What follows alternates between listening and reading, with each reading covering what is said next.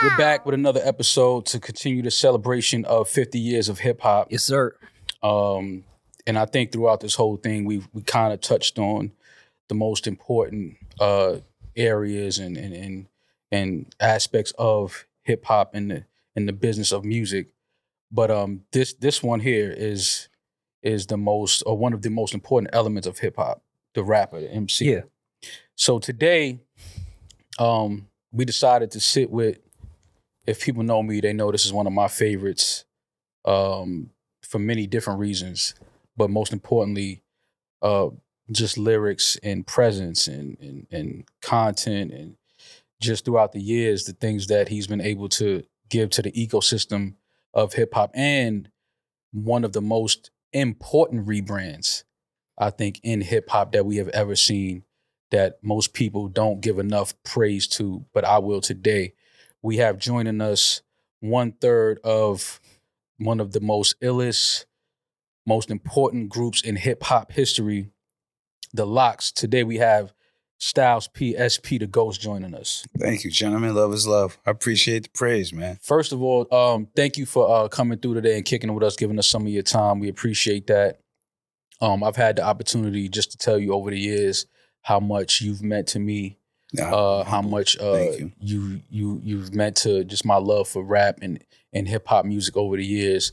But today, you know, now that hip hop is 50 years old, we wanted to have a different conversation with somebody that has seen so many different aspects of hip hop, so many different sides of hip hop, so many different changes in hip hop. So we want to start. Let's start at the very beginning of Styles in Yonkers.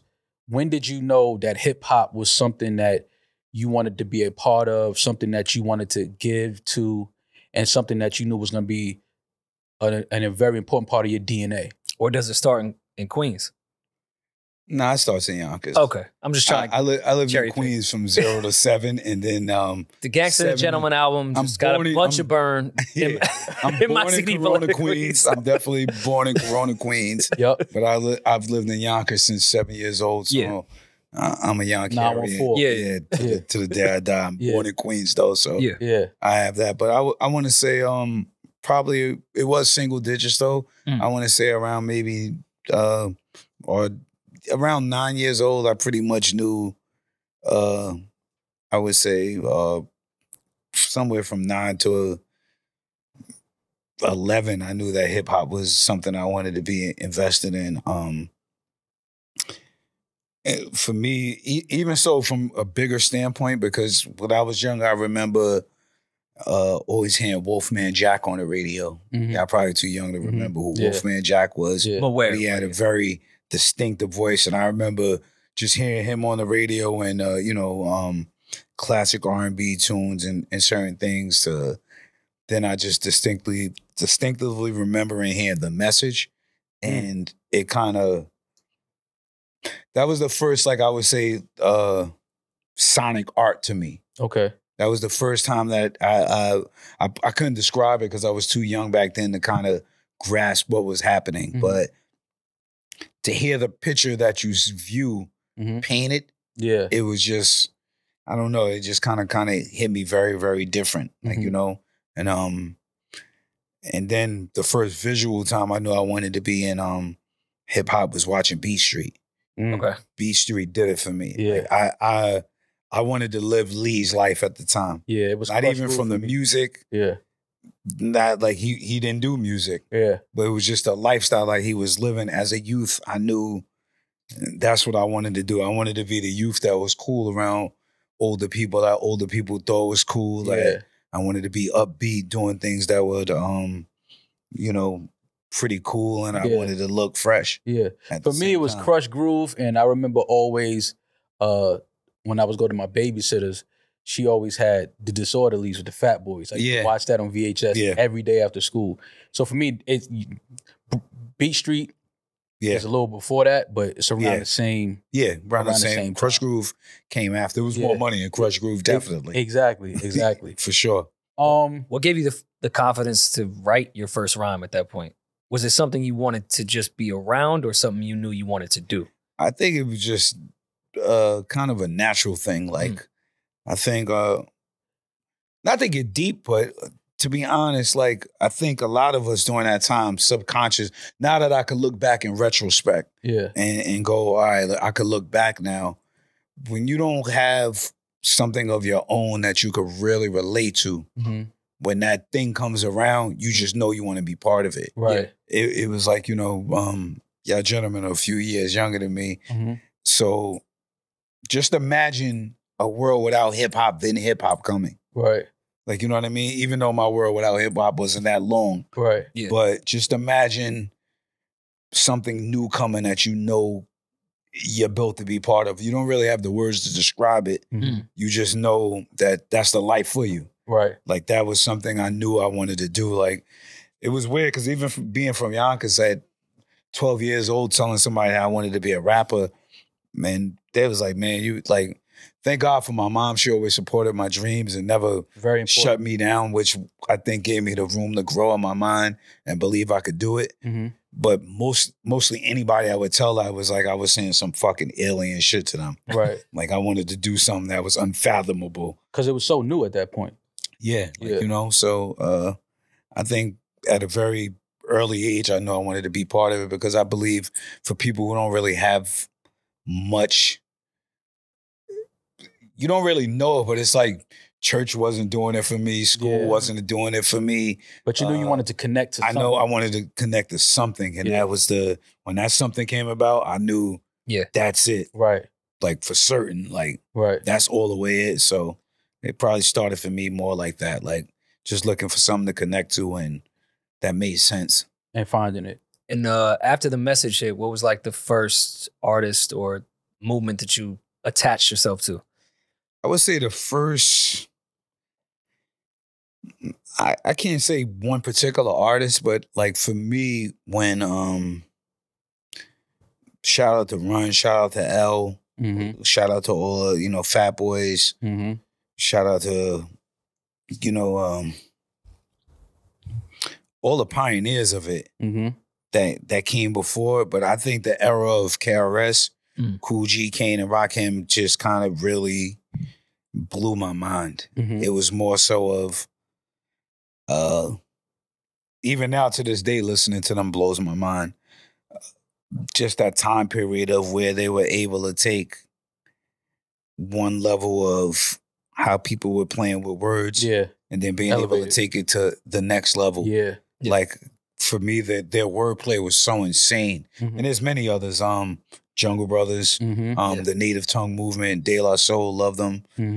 God Bless Plug 2, Light, Latifah, Ultramagnetics, that's a Sonic, Public Enemy.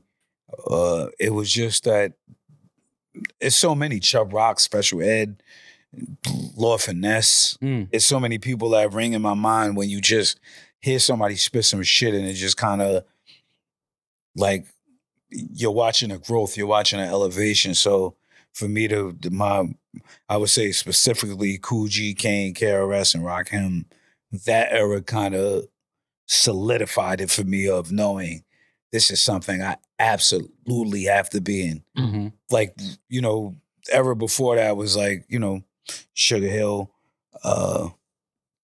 Melly Mel, Flash, even running them was like, I know I wanted to be part of it or have something to do with it. But for me, them 4 grandmasters I named was in my mind, and EPMD, I can't forget about them. Oh yeah. That would be crazy. Those kind of deliveries and the way they were putting their bars and just saying things were it was too incredible for me. It was like, wow. Like, you know, like you're watching something grow. And even then I was too young to understand what I was feeling or understanding, but like that was just a different time for that amount of wordplay. Like, you know, we're in an era now where nobody, even technology, you rewinding the whole song. But I come from an era where you're going back and you're deciphering bar by bar what somebody is saying. Now is we in And I ain't knocking it, but we in the beat and the hook era. Yeah, for sure. And, you know, the wave and the vibe and what the vibe is. Yeah. But before that, it was kind of like what this person is saying and the way they're saying it. And then arguing with your man of who's saying what better and how they're saying it. Yeah. And then, you know, deciphering it. Yeah. But even like going into the studio for the first time with everyone that you just named, how did you feel like you could even contribute? Like, where shit is moving from flashes to Rakim, where the shit gets a little bit more lyrical, was that intimidating? Like, what the fuck can I contribute? Now, how do I even push this shit forward? I think when you're hungry, you're not intimidated. Yeah. Like, I don't think I mean, nervousness is a part of anything, and figuring out how to conquer something and having your down moments is part of everything. But I don't think when you're hungry, intimidation is the main factor. It's more so like the lesson of how am I going to learn to do this very well? Yeah. Like, you know what I mean? But when you want part of something and you know you belong there, intimidation doesn't fit in the schedule. With that, you have to figure out the things that do intimidate you. I mean, you're going to be intimidated by something, but learning how to conquer what's intimidating you is part of what I think makes an MC an MC. And with that hunger, did you consciously, I mean, of course, looking back, but consciously at that time, did you know exactly what you wanted to contribute at that time? Nah, I think when any really MC is starting off, you just want to be acknowledged from your neighborhood that you have dope rhymes. I wasn't even thinking statewide, let alone citywide, worldwide. Like, you know what I mean? You just kind of want to be acknowledged by your peers who's from where you from that do the same thing you do. And I think it all kind of starts that way, and you playing part of wanting to be something dope locally. Yeah. This is the era before there's no Instagram, there's no Twitter, there's no social media, there's no even cell phone. You go into your man's house, yell at the window, knock on his door. Like, I come around when payphones were still out. Yeah. So it was like, you know what I mean? I don't think today's generation could imagine walking to a phone in the booth in the middle of nowhere. I think they just got rid of them. Putting quarters in. The last one they just got rid of. And speaking. Like, you know what I mean? Yeah, that seems like such a fucking, and you don't think about it, when you had to use the payphones, how many numbers you memorized off the dome was crazy. I thought about that the other day. I was like, yo, we used to have quarters and just be calling people all day with no paper, no book, and just remembering numbers. Just remember it. That's almost impossible. I forget my own cell number now. Yeah, sure, for sure. Oh, it's crazy. I don't even know my mom's cell number. I know our home phone that still's been the same for 30 years. Right. I don't know her cell phone number off the top of my head. Right. That's scary That's when you crazy. think about it. It's fucking scary. Well, how did someone get on at that time? As far as Word how mouth, MC has changed so much. It becomes important to being dope with who's around you at first. Like, your world back then is smaller. Is bound to the cafeteria, who you see after school, you see on your block, who's around that immediate car hood while somebody's banging on it, or lunch table. And then it gets a little bigger as you grow up. Then you have as you're growing in your craft, then you have the hunger for more, to want to make more people hear you, and more people hear you because you have that belief in yourself.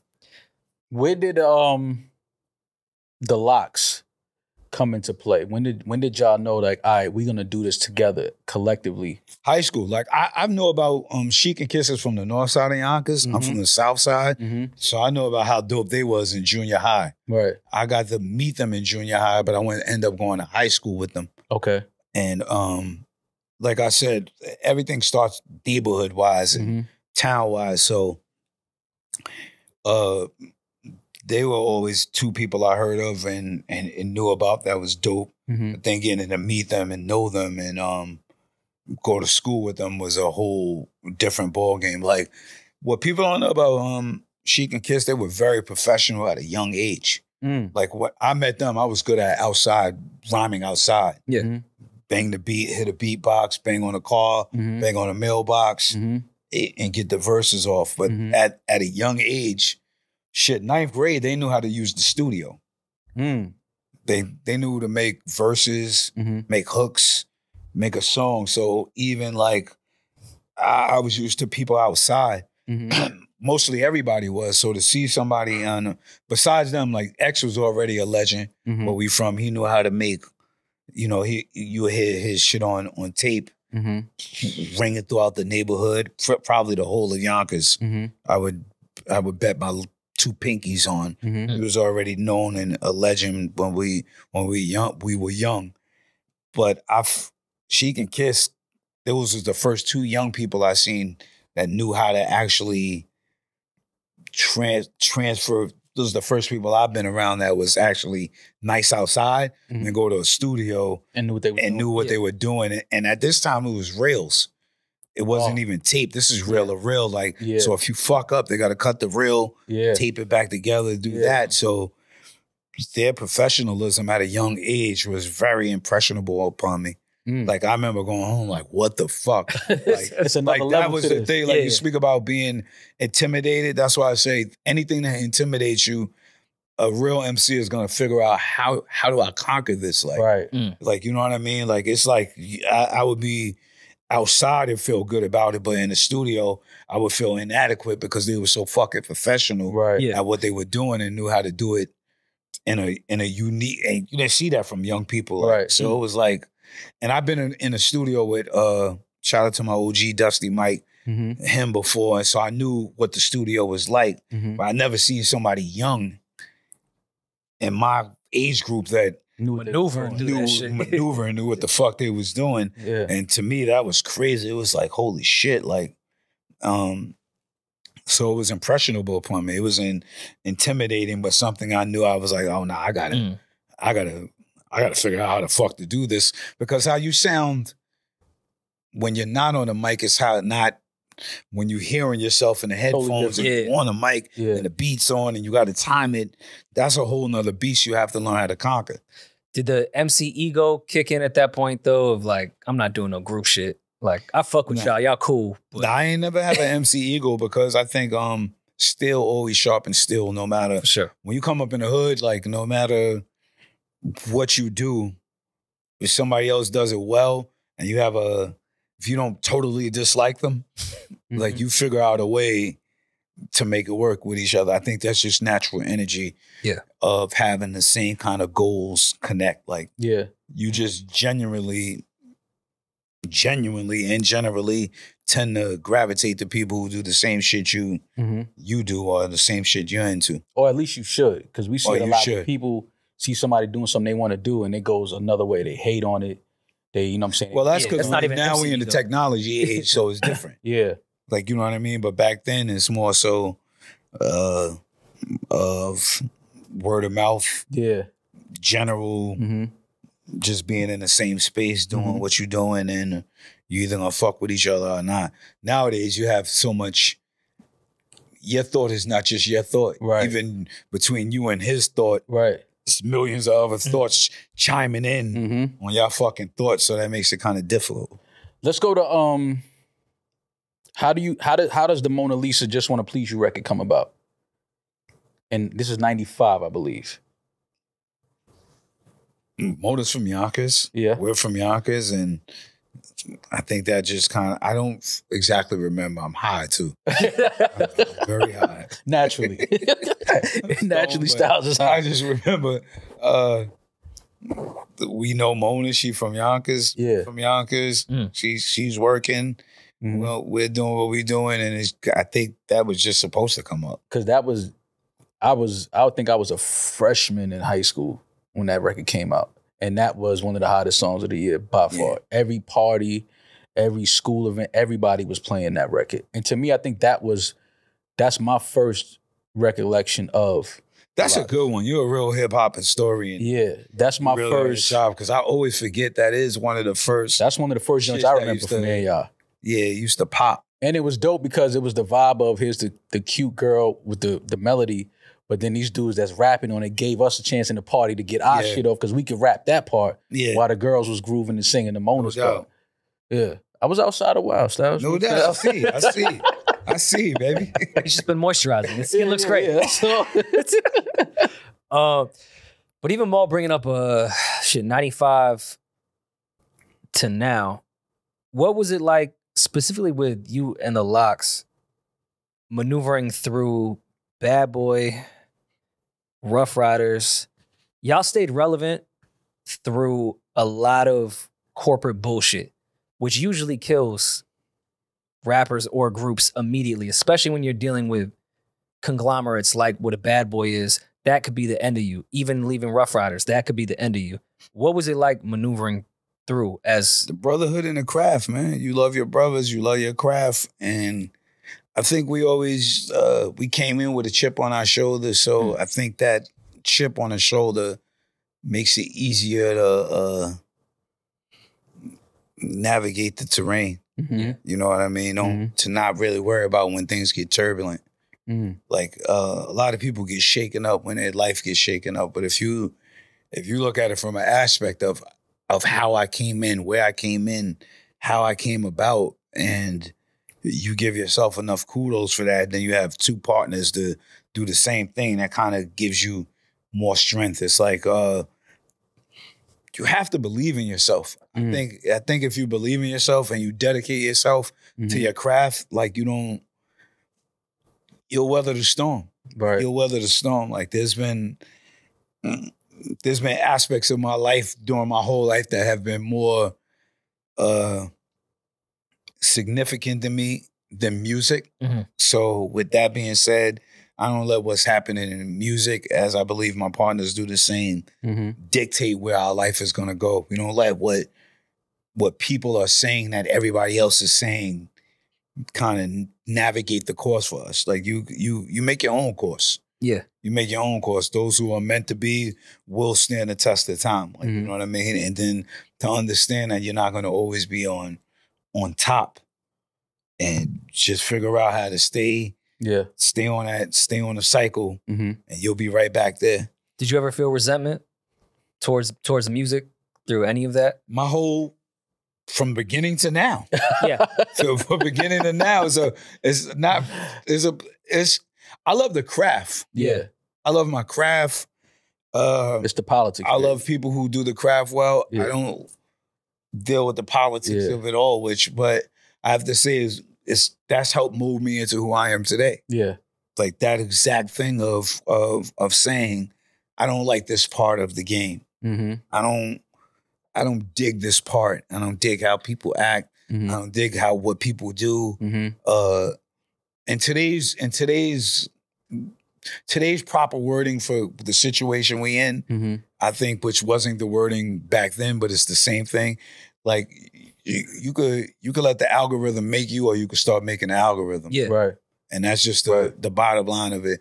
There's people. I'm not making songs because that's what everybody say is hot right now. I'm not going to try to make that type of song if it's not organic to me. I'm not going to worry about what everybody else is worried about. Right. I'm not going to try to fit in the way everybody's going to fit in. I'm going to be comfortable in the world I'm in, and those who are like me or like-minded like me or understand that, and that'll make you stand the test of time. And it's funny you bring that up. Like outside of the longevity of the Locks music, business-wise, you particular have been such a great example of that, where I'm not even talking about the refrigerator incident. I'm talking more so when you and 50 got on the phone with Angie. That's a moment that I don't think people talk about enough. Y'all would diss each other back and forth and then had such a grown man regular conversation on the phone in the height of bullshit, where that should have been a moment of a bunch of ignorant back and forth shit. You and 50 had an amazing conversation on the radio at that time. Did that mind state help with longevity, where you could have had the moment and was like, nah, Fifth, let's talk? My mindset of longevity comes from outside of music. Yeah. Like life outside of music is one thing. Like I get to do what I love and make money from it. Right. And travel the world doing it and go different places and be recognized from it. My mind state comes from those who are just like me, who didn't get a chance to do what I do. Those who are like me, that's from where I'm from, and places that's like where I'm from, who've never had the opportunity to live a certain way.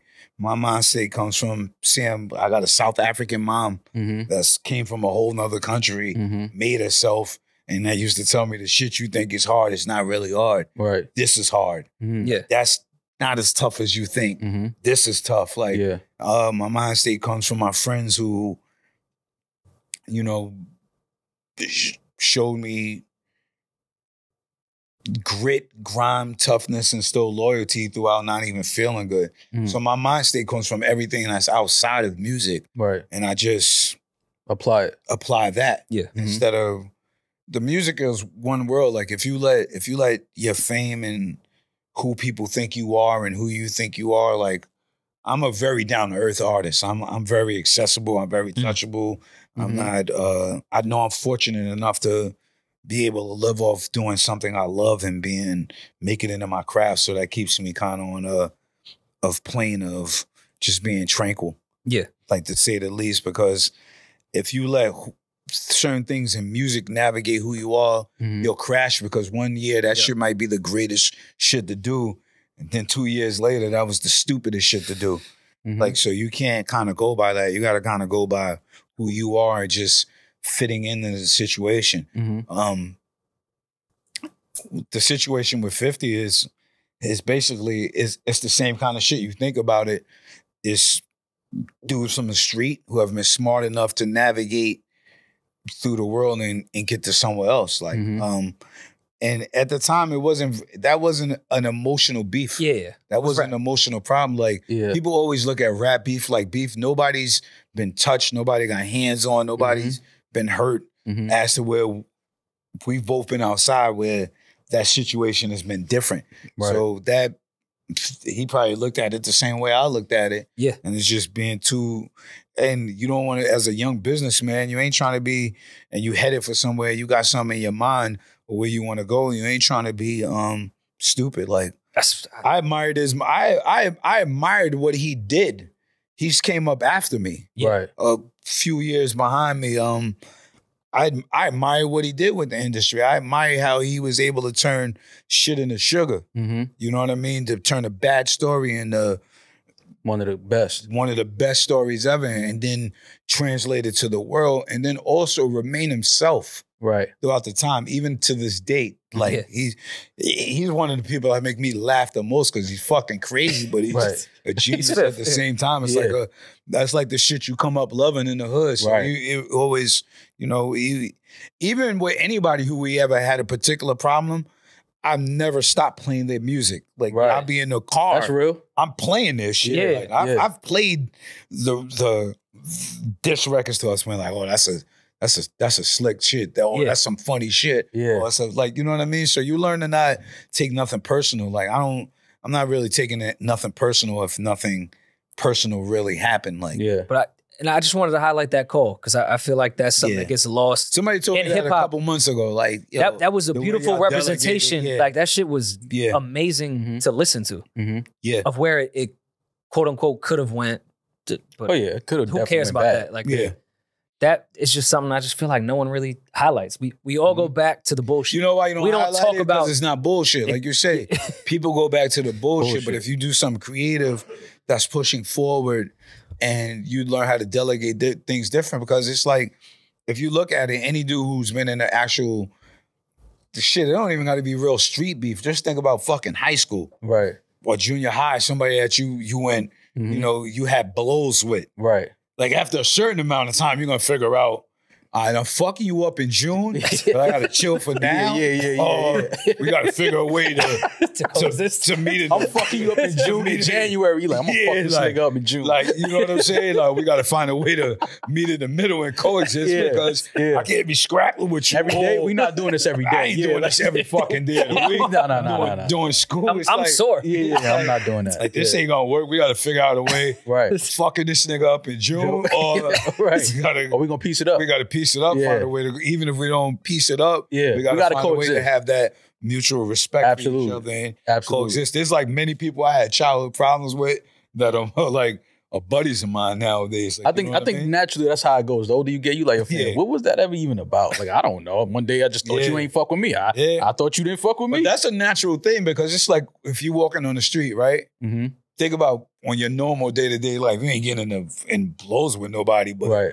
there's days like that you see strangers every day. Right. There's a certain stranger, you don't know why you're speaking to them, but it's like, what's up? What's Yeah. up? Well, you get Yeah. my head nod. Yeah. You ain't doing that to every stranger. Right. But certain strangers, it's just like, all right, what's up, bro? Yeah. What's up, bro? See each other enough. You yeah. see what you know what I mean? Mhm. Just say what's up. Even strangers. Right. Sometimes you walking in the airport, some people's a smile, a head nod. Yeah. Some people you just fucking walking by. That's Right. energy. That's Right. that's the way of life. Yeah. Mm. The one of the dopest battles that we probably ever had in hip hop is with Kiss and Beans.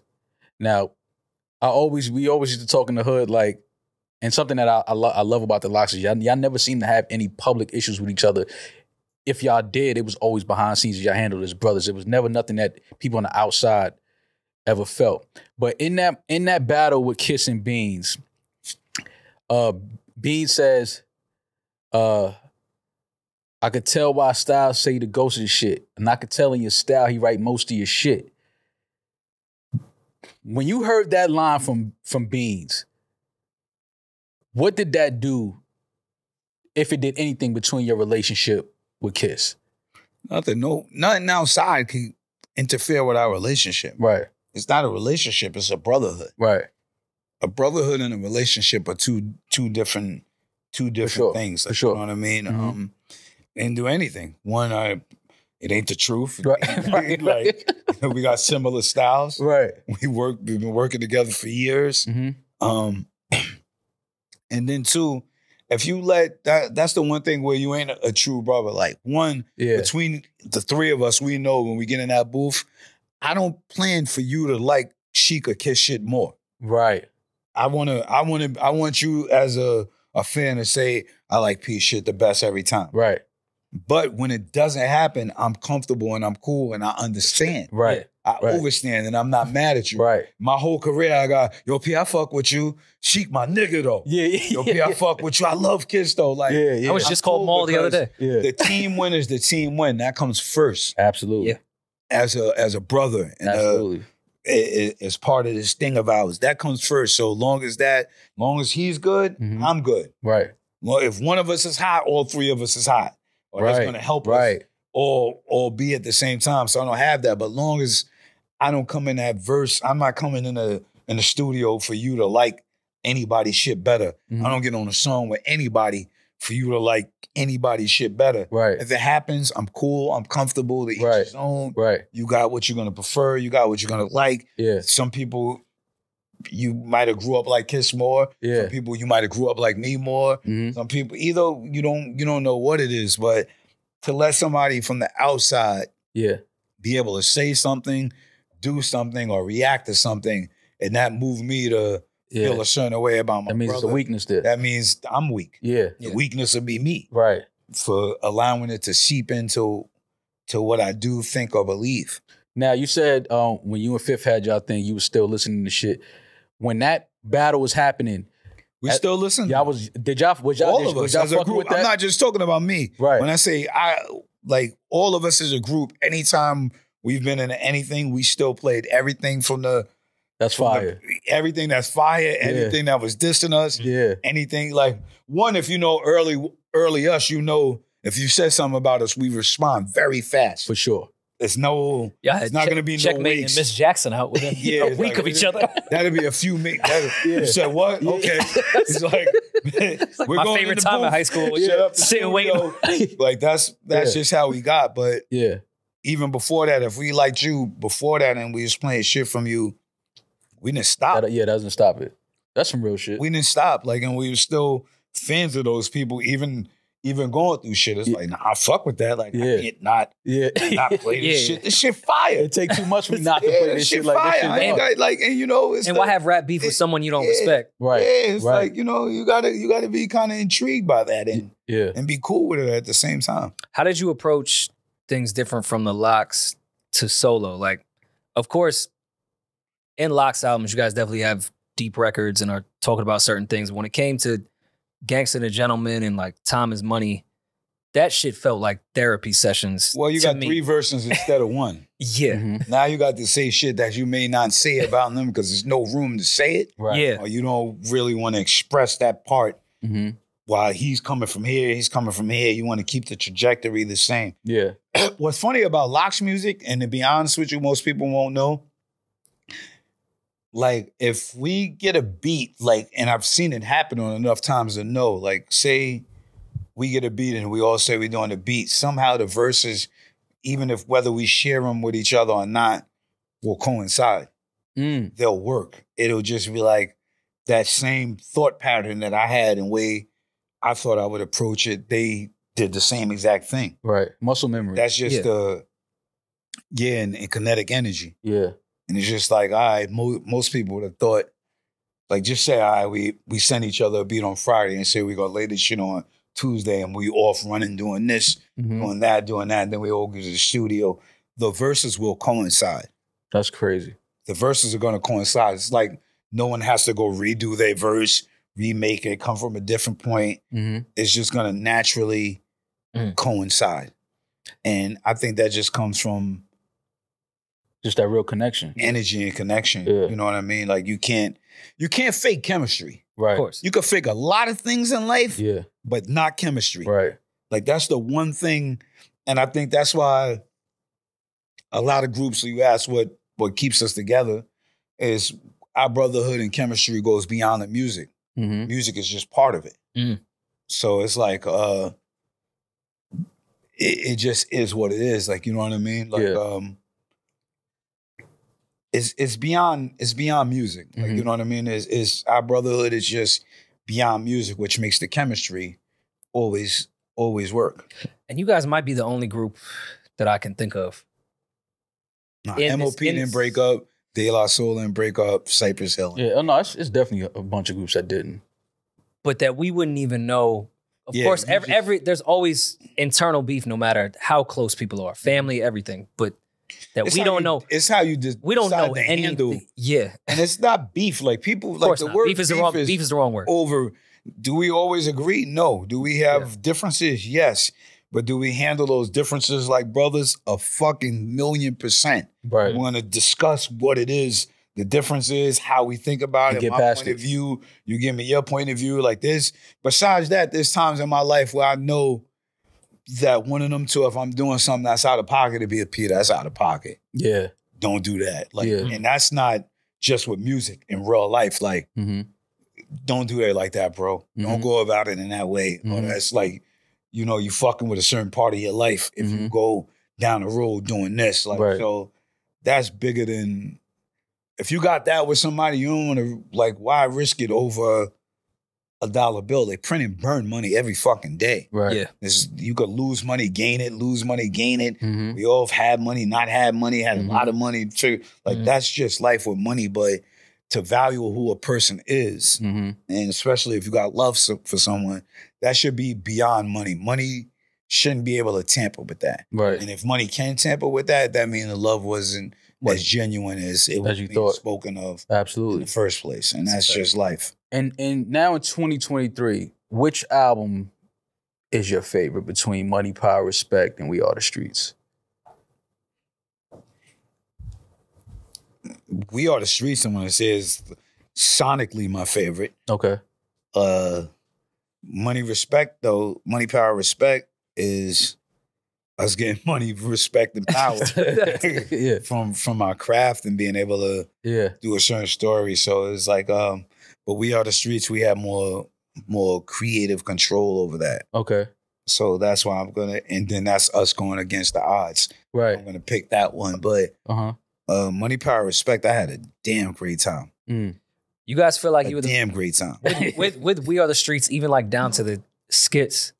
You know how they say now the best way to deal with the internet is lean into the shit? Like, you can't beat the internet. Mm-hmm. The way the skits are even on We Are the You Streets. shouldn't fight the internet. But y'all See, don't give even people- started they the don't give skits. people them choices like, no, because my state matters, so I got to say it because we hear. Like, a lot of people are going to hear that and think, no, I can't beat the internet. You could beat the internet by not fighting the internet. Right. You could beat the internet by knowing this is a fight I don't want to have. And that's how a smart person fights a fight. Like if this is a fight I can't win, I'm gonna relax off of it so I could find out a way to win. Mm-hmm. Or even if you could make a bully not want to involve you or come to you, you want to fight. Right. And I think how y'all deal with what they were talking about after Money, Power, Respect on those skits with We Are the Streets is how people can deal with the internet now. Mm-hmm. Lean into the shit. You ever say, oh, fuck the locks, all the shit that y'all had put into that part was like, yo, all right, we hear what the fuck people are saying. Here's clearly proving y'all wrong. People say what other people that they think are important say. Yeah. That's been even before the internet. Mm-hmm. So if it's like, and then like, even so with the point of the matter, nobody said no shiny suits until we said no shiny suits. There wasn't no one complaining about it, saying anything about it, anything we brought to people's forefront. Fuck the shiny suits. And then it was like, oh yeah, fuck the them shiny suits. Yeah. So even with what like, even as you got to think about it, we didn't really care because we gave out a lot of mixtape content of showing people that anytime where people's doing, if you look at that time period, there's nobody's ass we didn't bust on a mixtape. Mm-hmm. Like you gonna hear the locks and we're gonna be in that first slot on that mixtape. Yeah. Because we fucking shit up. We're fucking your beat up. We're really saying some shit over it. We're dumping on it. And lyrically, we're from, you just didn't know about us. Yeah. Where we were from to the point where we're running this shit and telling niggas, y'all can't fuck with us. You know it. We know it. It's easy to see. It ain't hard to, so we never really kind of worried about that because we stayed busting ass no matter how you look at it. Like, and but so the even education, if people said, we didn't love that debut album. It's not as hard as your mixtape shit. Well, here's more mixtape shit. Right. And hold on to that. Right. I'm glad you said as far as busting ass. So let's go to which is probably the most memorable and best verses we had. The Locks and Dipset. Now, when that verses was announced, I couldn't believe how many people on the internet were like, the Locks is in trouble. Dipset. Being from New York, loving both groups, being old enough to know what the feeling was when both groups dropped their first projects, and I was just confused. I'm like, oh, y'all don't know the Locks. Y'all don't know what's there. I'm like, okay, so this is gonna be interesting because now you have the younger generation that owns the internet. This is what they're saying. They're going with Dipset.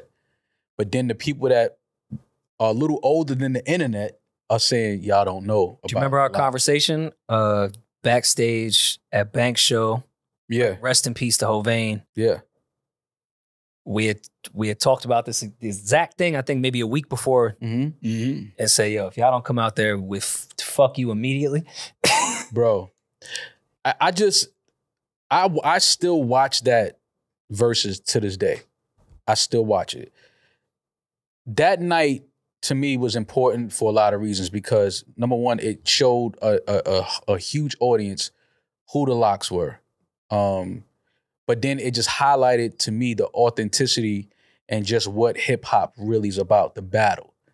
Two groups on stage, classic records from both sides, a lot of influence on hip hop, period, on both sides. But I gotta be honest, I thought that event was going to go left because I said, yo, the shit that was being said, Sheik said some of the most disrespectful shit before a single record was played. And I looked at my man, I said, this event is gonna get shut down. I said, there's no way that this is gonna make, like, we're not gonna hear any records because it was too many people on stage. And I could just, Sheik is walking around like he on the yard. Kiss is just looking like, yo, let's just get this shit started because they don't have a chance. Styles know they don't have a chance, so he walking around just looking at everybody laughing. And I'm like, yo, this is gonna go left. But then we get the music.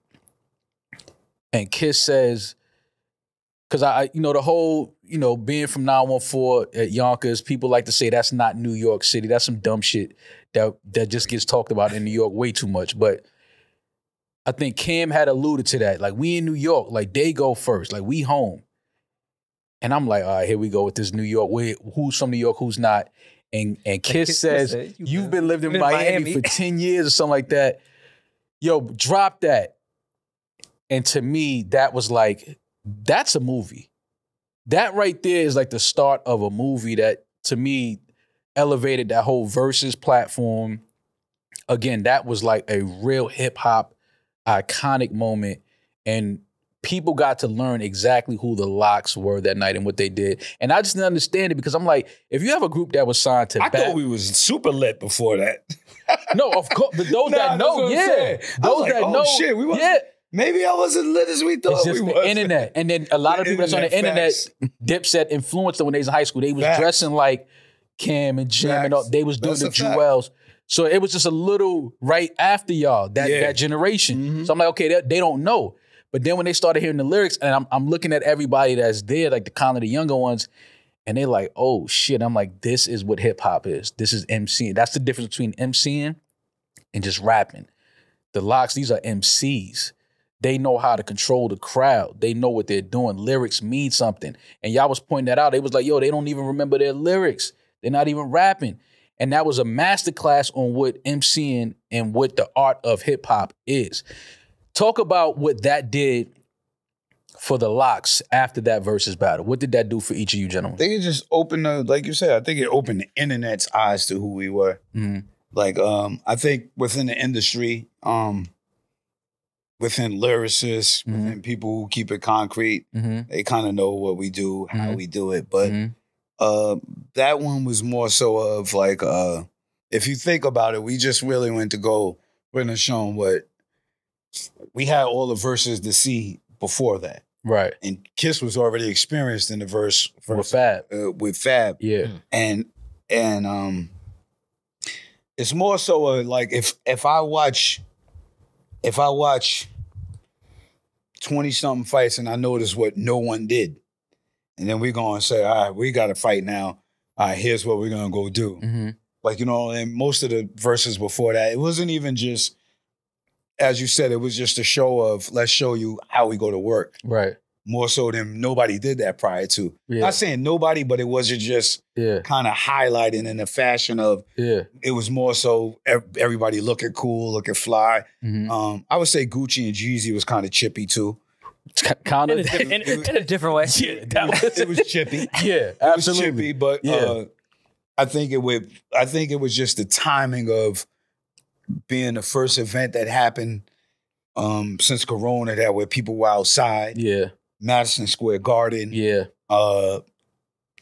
My sister Angie saying this is for the belt of New York. Yeah. Basketball players chiming in. This was a real event. Yeah, it became a real. Yeah, no, this was very real. Fat Joe took his mask off. Yeah. It became really, really.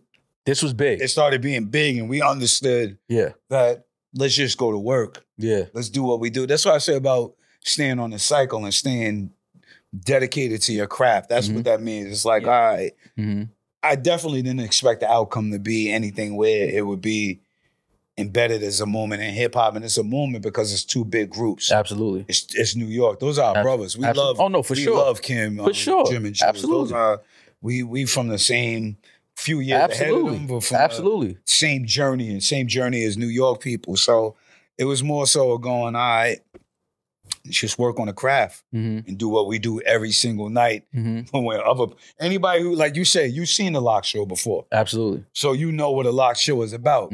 You've heard the Lox Battle Rockefeller, G Unit, talk shit on mixtapes. So in your mind, it's like knowing the repertoire. Right. The internet's mind, you know, is Luch. Yeah. Me and Kiss, and they don't really.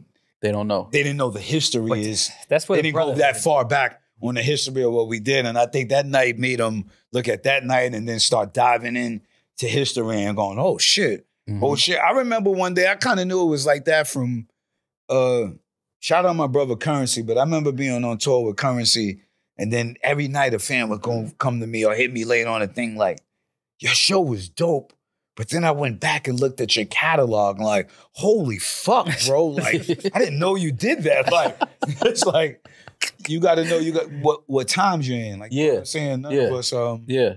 But that has to feel good as a rap, as an MC. I mean, it did a lot for mainstreamness, I guess you would want to say. That catapult us back into the mainstream and people going and looking like, oh shit, wait. You guys were the strange guys from a town nobody knew that was drafted by Puff at the realest time we've read. Like, you know, it made people look at different times and go back to time periods and listen to certain shit. Oh shit, I didn't know you did this. Oh shit, I didn't know you did that.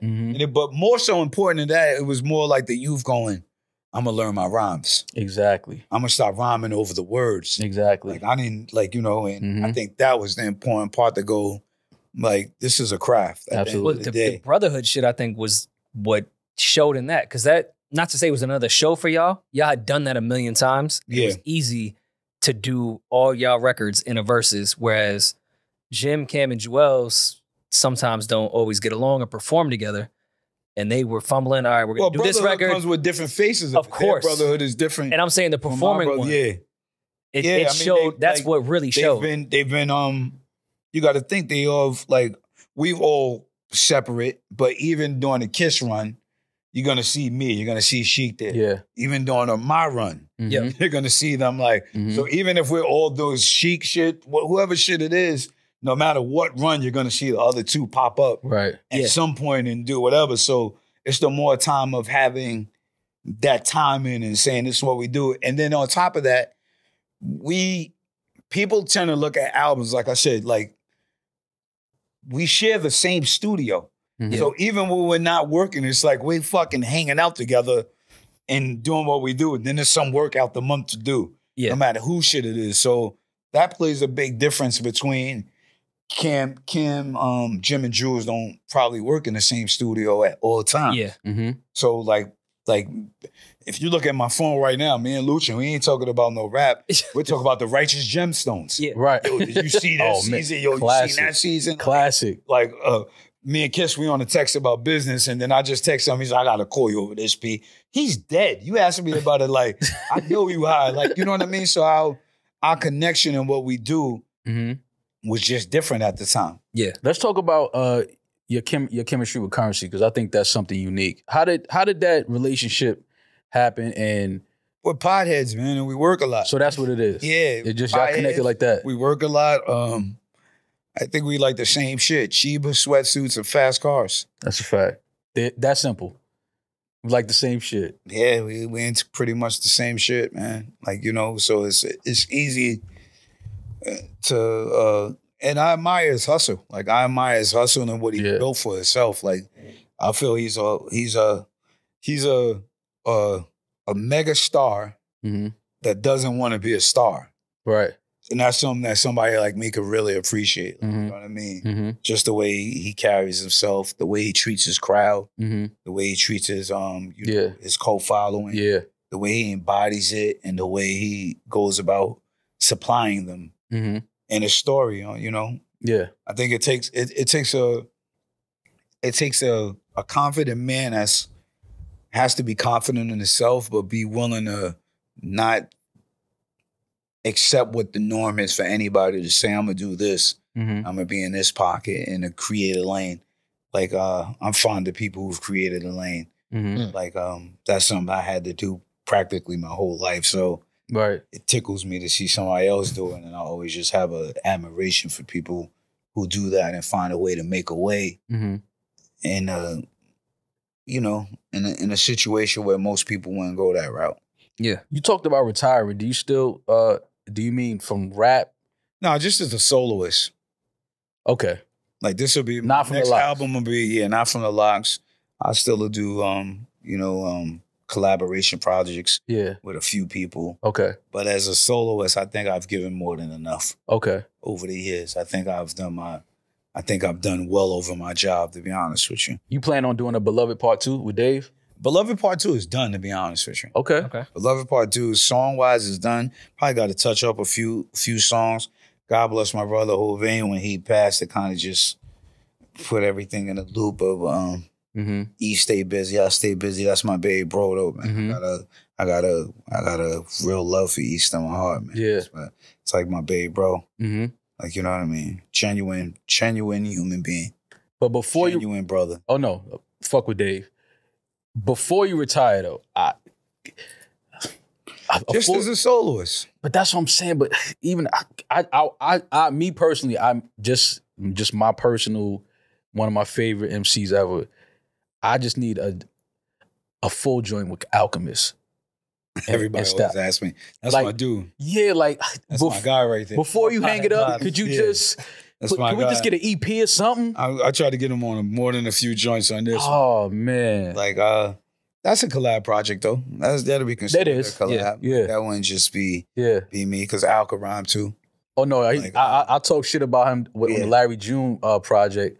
But he said, I'm a big bowl of macaroni, some shit. Yeah. Every time I see him, I say, Al's a bad man. Because he can rhyme too. A lot of people. Oh, no, for sure. Yeah, for sure. I love him as an artist and just a genuine human being. One of the most solid. Yeah, I really enjoy doing studio sessions with Al. There's a lot of people I enjoy sessions with, but Alchemist's personality and just who he is, how he goes about it. I always tell him, I'm like, man, I'd be fucking mad when I hear him make dope shit with other people. I'm like, I would have murdered that. I would have fucking slaughtered that beat if you would have gave it to me. Like, but Al, he's a great dude. One of the best, man. Yeah. I'd watched an old interview you did, and I don't even know if you remember it, but I identified with it. Do you still suffer from rage? Not as much. I think you never. I don't think you ever stop suffering from it once you suffer from it. Actually, I don't suffer from it. I still deal with it. Same. I don't suffer anymore because I figured out a ways to I would say pretty much control it. Like and just be more thankful of the great shit that's happening in my life and not really let what other people do. Like Miguel Ruiz got a great book, The 4 Agreements. I think living by the 4 agreements makes it easier to deal with life. The 4 agreements are be impeccable with your word, always do your best, don't make assumptions, and always do your best, don't make assumptions, be impeccable with your word, and don't take anything personal. Don't take anything personal is the second. I have trouble with all Be impeccable with your word. Yeah. Don't take anything personal. Don't make assumptions and always do your best. What was the point you thought that you stopped suffering and just started dealing? When I just started dealing. Yeah. And to recognize when you got a problem is when you're okay. If you could recognize you got the problem, then you could figure out how to fix it. And for me, it was more, I would say my shit, Gangsta and the Gentleman, 2003, going to jail for that was kind of when I kind of knew that I have to make some sort of change because I'm too smart to let my ego and my pride and my anger drive me to where I'm going. Like, you know what I mean? Yeah. It still happened. It was still, things were happening, but I believe that was the spark in my head. It took years to apply it the correct way I wanted to correct it and do, but it was like the spark happened with just being like, I know I'm too smart to be in this position. Whatever happened to, what was your man? Genovese. Geno's still doing good. Yeah? He out there, yeah, man. He was all right. Yeah, definitely was. Yeah. Genovese, Casino. Yeah. Yeah. Those were 2 of my roommates, actually. Oh, for real? Yeah, you know yeah, for real. Yeah, Genovese, for sure. We used to have a apartment in the hood where everybody used to come to our shit. Okay. Like, yeah, our apartment was something crazy. The only thing that was in the fridge was probably work. Work and a couple 2 liters, water here and there. The only thing in the fridge was work. Yeah. I say you have one of the most important rebrands in hip hop because your thing now with pushing with health and people, I mean, I'm taking care of their health and their bodies and their minds. Juices for Life, your juice bar that it originated in Yonkers, but now there's a few. No, it originated on Castle Hill. Then that was the first one? Okay, so Castle Hill. Yeah. I know there's one They told me there's one in Fordham, I think. Oh, Yeah, Fordham, Tremont. We had one in Brooklyn with Ye and them, but we shut that down. Okay. We'll may do a rebrand and figure some things out. But we have one in White Plains, one in Yonkers, 3 in the Bronx. Tremont, Castle Hill, Fordham. How important was that for you going into that when you said, I want to start, teaching my people about taking care of their health, putting better things in their body, especially as we get older, it's important to take care of our health. How important was that for you to really sit down and say, I have to make this happen? It was I think when anything I believe in, I'm going to do. Mm-hmm. Like, you know what I mean? To understand, I've been in hip hop for actually more than half my life, for almost all my life. Mm-hmm. So to understand what hip hop is a braggadocious sport, mm-hmm. which it should be, but understanding the effect that it plays on the hood. Mm-hmm. As I say, I'm blue collar hip hop, so I'm kind of outside.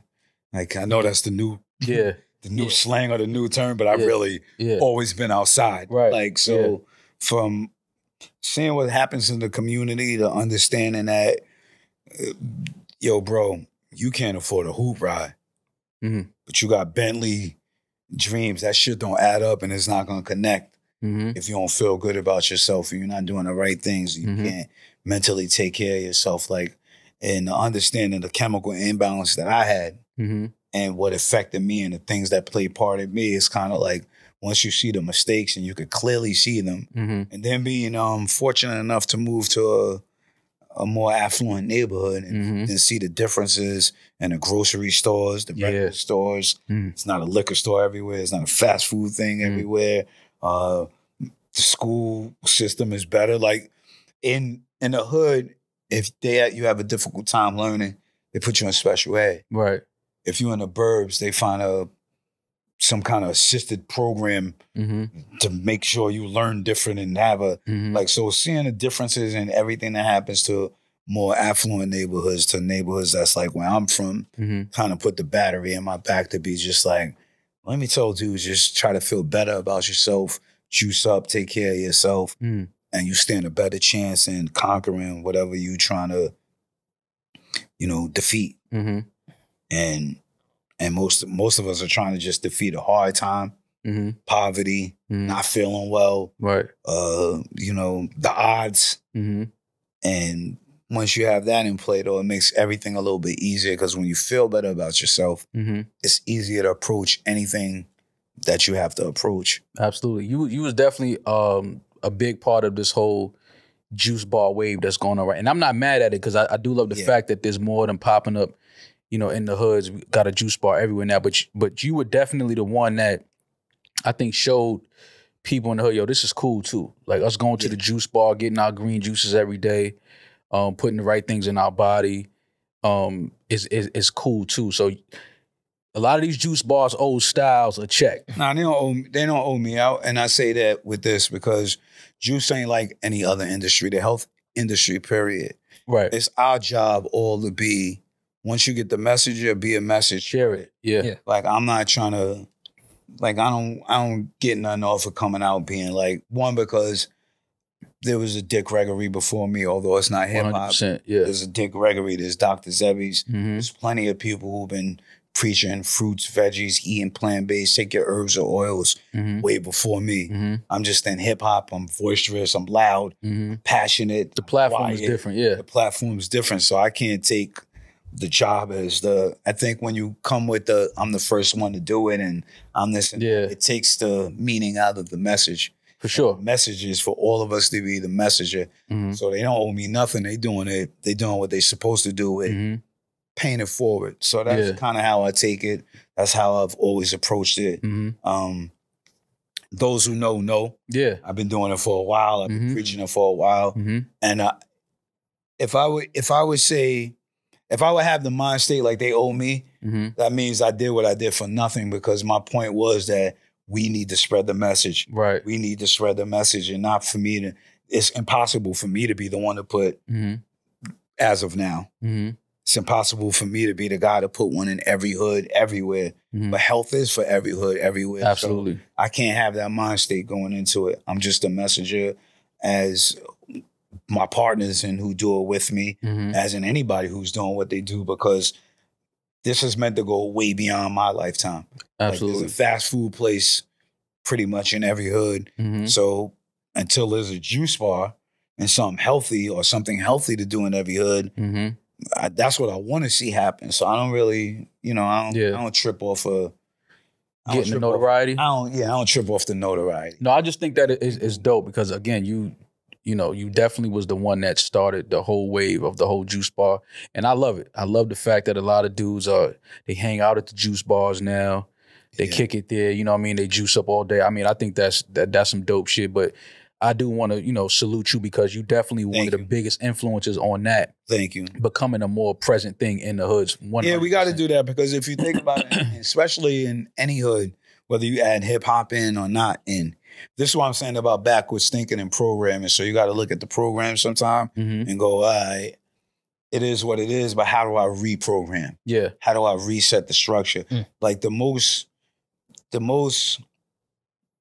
shit that most hoods deal with, hood individuals, whether it's actually someone on a corner or a mom working, a dad working, a mom raising kids on her own, somebody just trying to figure out how to better their lives, get out the situation they're in, is survival. That is the most number one priority in most hoods, whether you subconsciously or consciously know it. It's survival. I got to figure out how to survive. I got to figure out how to get this bread, how to take care of my seeds, take care of myself, take care of my family, yada, yada, yada. Now, with that being said, we've often looked at survival from the wrong aspect. And I just kind of understood and overstood or grasped that, all right, survival may come from a different aspect than how we're looking at it.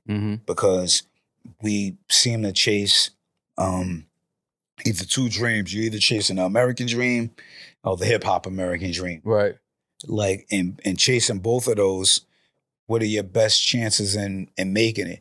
One is being the best you could be. And that comes along with just not even saying being health, not being plant-based or none of that, but that comes along with balancing yourself out. I got fucked up last night. I drank, I smoked. All right, let me drink a couple cups of water today. Yeah, I ain't saying you're going to quit drinking or smoking, but all right, let me throw some veggies on the plate. Balance. Let me get some water. Let me balance it out. And once I start understanding that's not presented enough, it became my mission. And now I feel good. I don't want the process because what I came to do is being done. Like what I want to do, what I want to see be seen done, I doubt I'll be alive for. But I feel good with what you just said because that makes me know that it's off to the races and that it's gonna happen.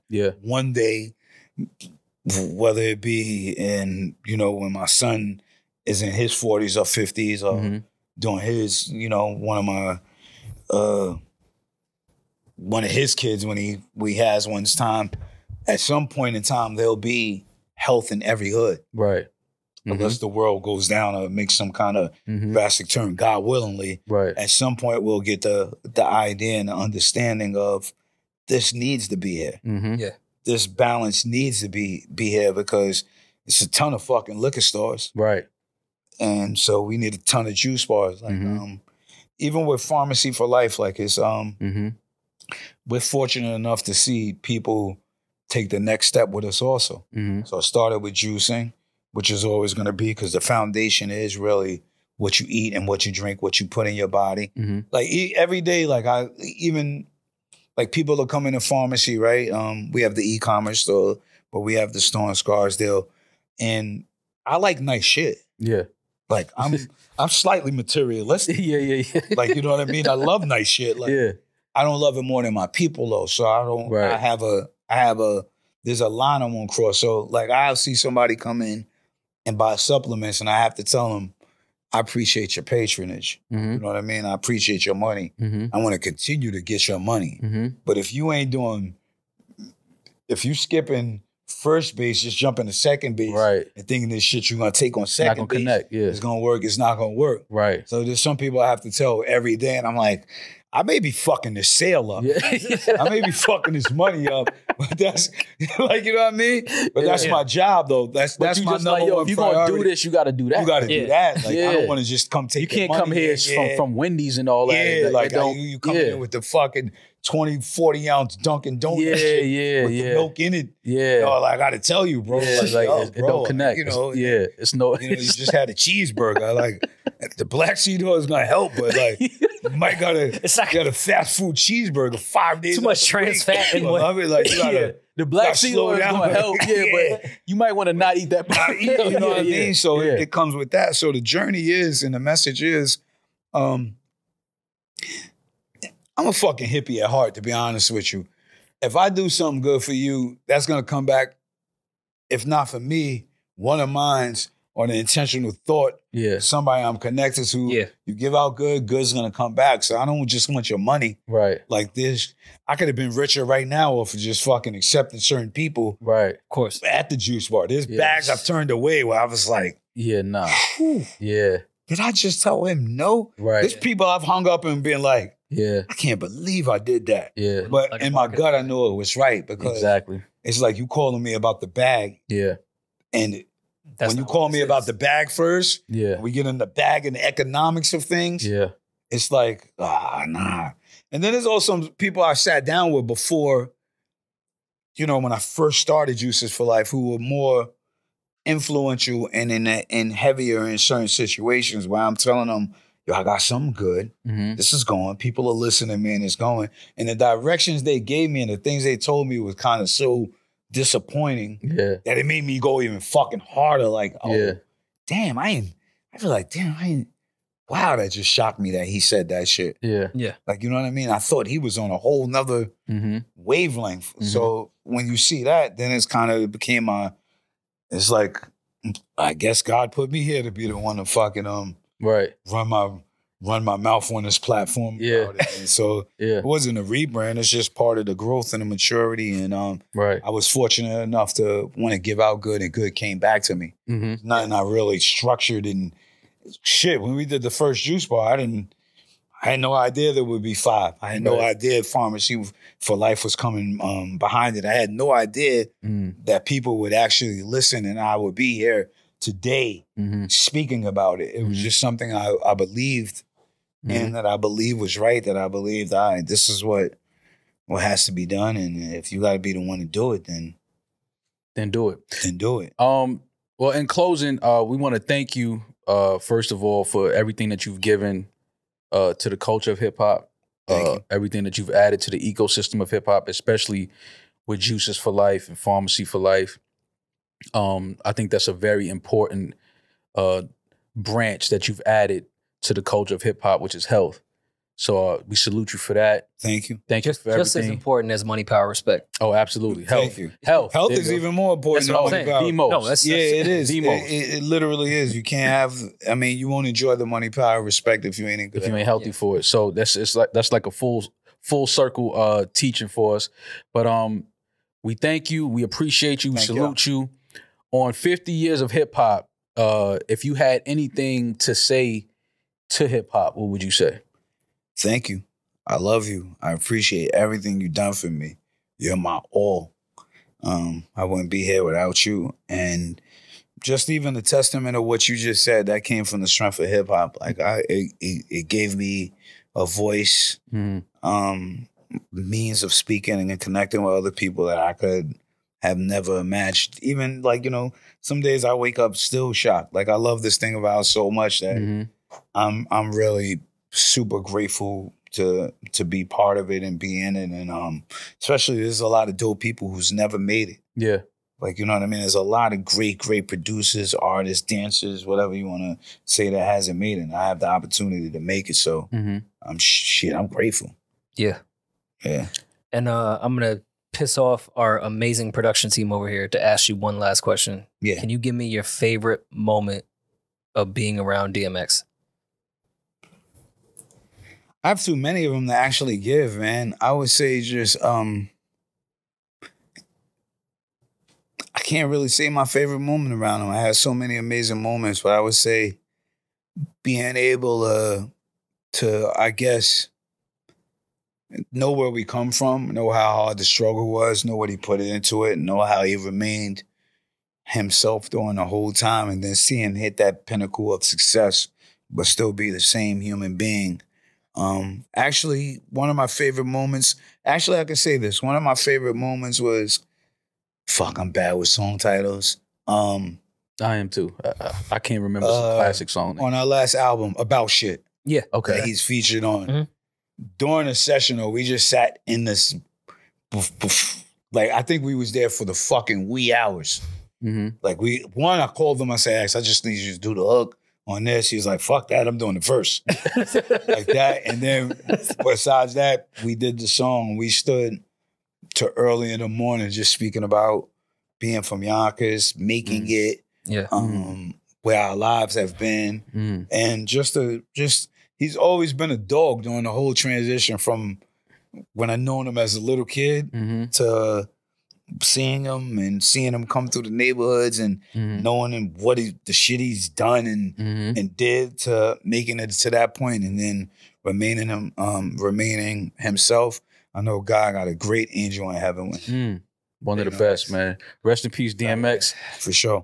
Styles, we thank you, man. Thanks for having me. Thank you for coming through, kicking it with us. And we definitely want to shoot some other shit with you too whenever we get a chance to do that. For sure. So yeah, Hip Hop 50, Styles P, SP the Ghost. NewRoryNMal.